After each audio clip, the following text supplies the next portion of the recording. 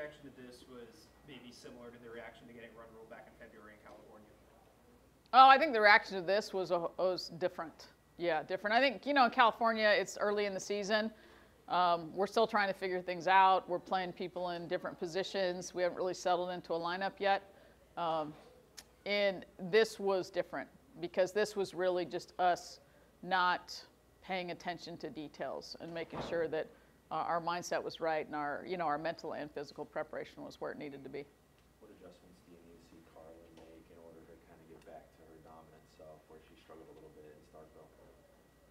Well, I think what's a little different for Carlin this year is last year she was kind of one of three, and this year with her starting on a lot of Friday nights, people are really gearing for Carlin. And I mean, Mississippi State I think is a good example of that. They really weren't prepared for Peyton, and but they put a lot of time and effort into preparing for Carlin. So it's understanding that, but then not using that as an excuse, which she never does.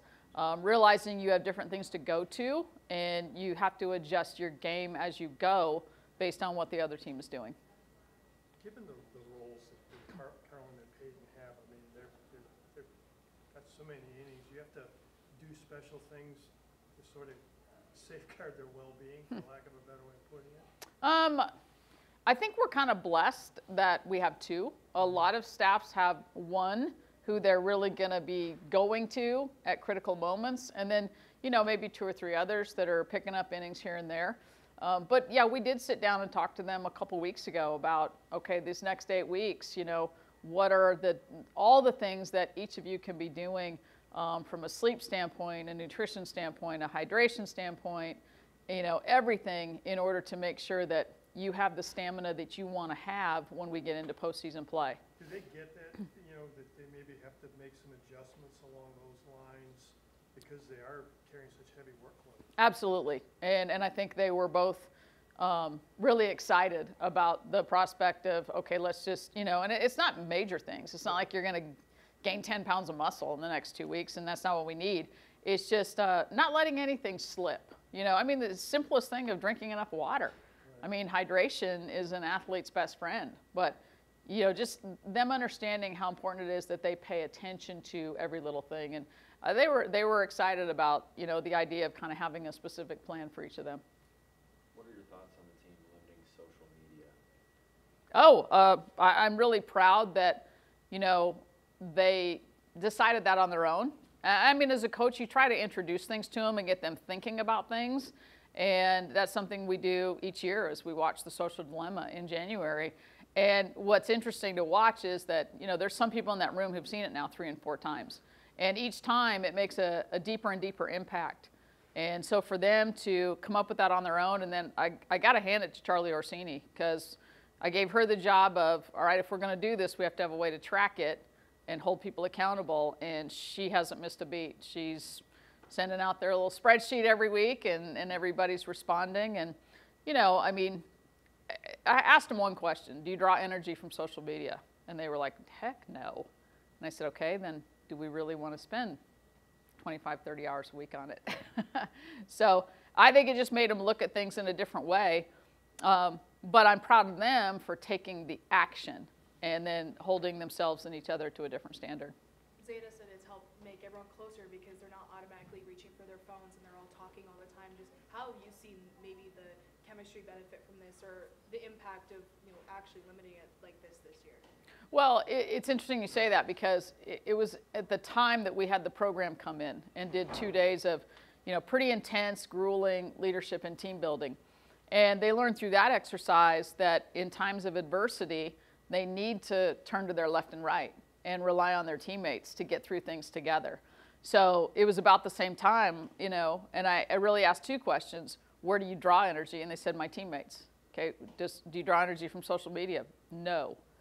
Well, if we're not on social media as much, maybe we'll be spending more time with our teammates and developing deeper connections and deeper relationships, because those are the people we need to go to when things get tough. So, yeah, I think we've definitely seen that, and they speak to it much more clearly than I can, because they're the ones living it.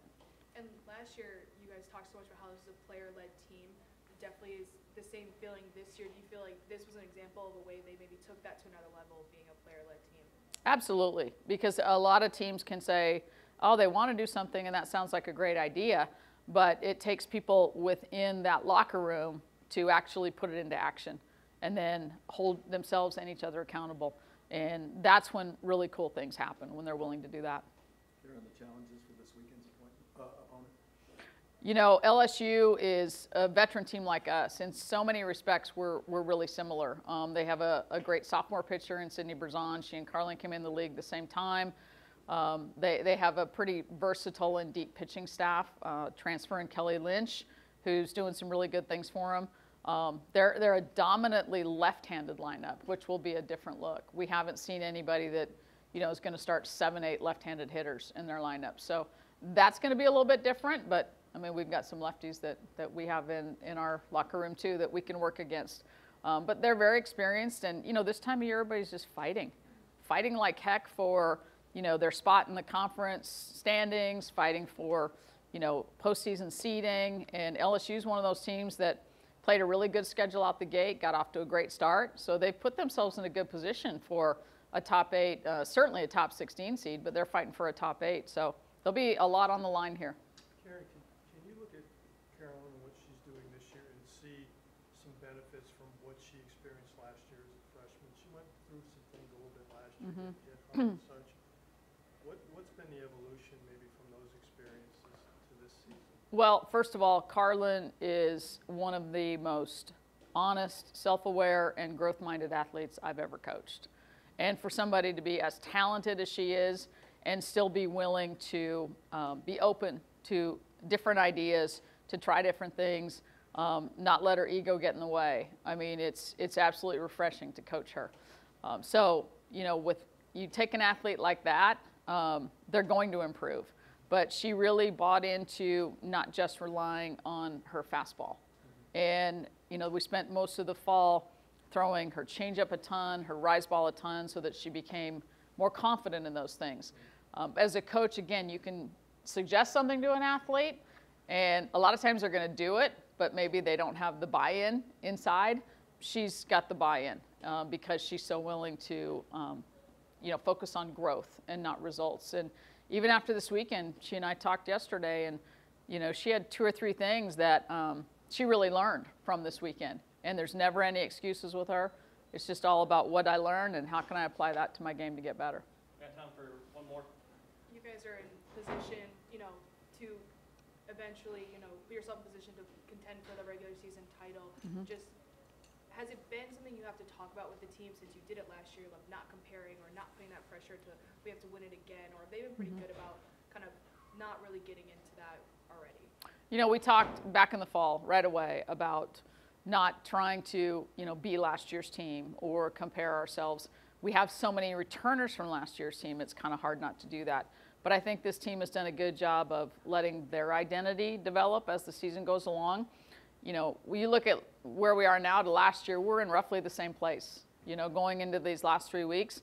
And to me, it's all about how do you take all that noise about, hey, you could do this, and turn it into a benefit for you, and attack that challenge, view the pressure as a privilege, and let's just go after it, and whatever happens, happens. Thank you, guys. All right.